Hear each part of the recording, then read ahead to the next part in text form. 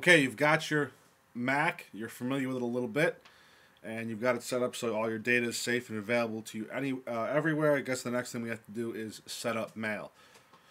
But at this point, once you set up MobileMe, you won't have to do anything to set up that email account. It will all be done for you when you first open up your Mac Mail. There it is. There's not much easier than that. To use Mac Mail, it's pretty user friendly. Just click New Message and type out what you need. This is if you have multiple accounts set up, and we'll set one of those up in a second.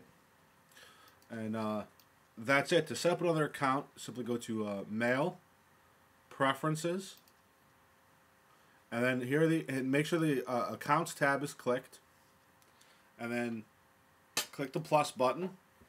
And I set up a Gmail account for this demonstration, so it's OS Law Center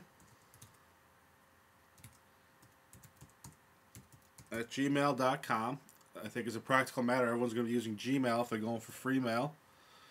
And then you put in the password.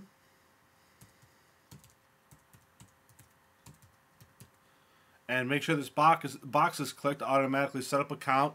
Click Create. And that's it. You're done.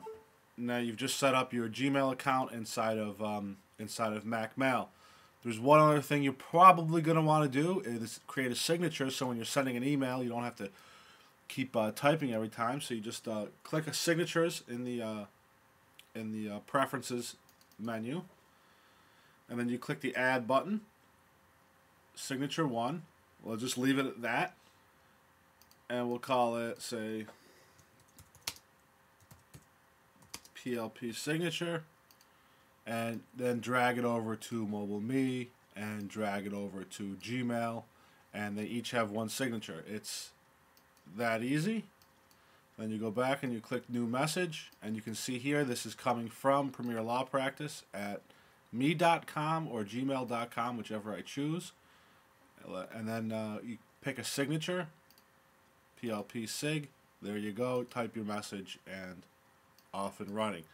That's all there is to it, to setting up the email client on a Mac. It's probably too easy, but that's all there is.